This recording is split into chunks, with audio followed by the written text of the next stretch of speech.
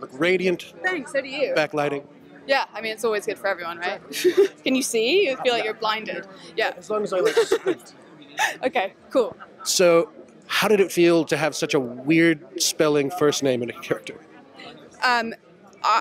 If I'm very honest, I thought the pronunciation originally was Myfanwy, which I thought was like, yeah, cool, girl power. Like, why not? Like, let's have the lead of a female-led television show called Myfanwy. I'm into it.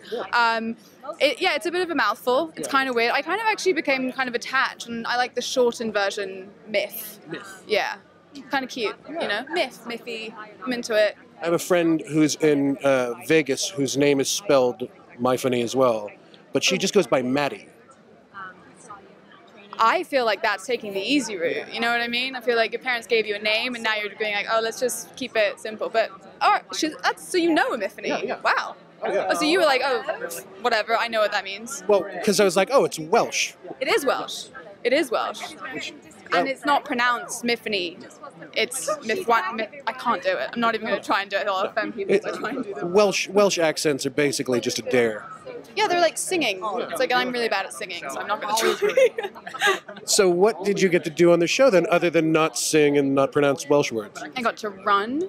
Did a lot of running in like rain, which I'd never done before. But I had run before, sometimes, occasionally. I got to like shoot in crazy locations that as a child would have been like totally like unfathomable. Like shooting in the Natural History Museum where I went to as a child, and then we're like had the whole museum to ourselves, and I was like having a cigarette on the roof, being like such a badass right now. Like it's so cool. But yeah.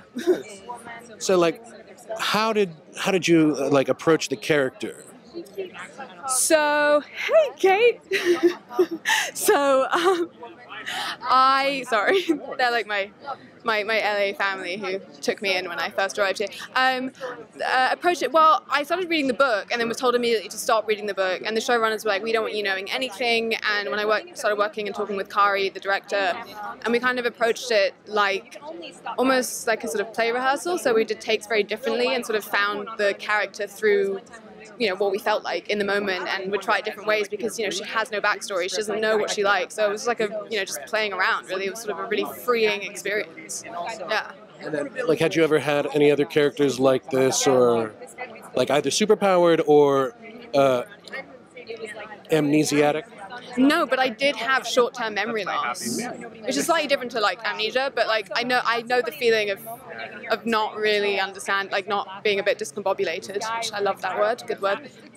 So yeah, I don't have a superpower. No, the closest was probably True Blood, where I was a fairy. But other than that, no, it's all been pretty like straight. And so this was kind of a interesting concept for me that I was a little bit apprehensive of. I've never done like green screen stuff, but I definitely enjoyed it. Next time I want to be like full-on action figure, I think. Yeah, why not?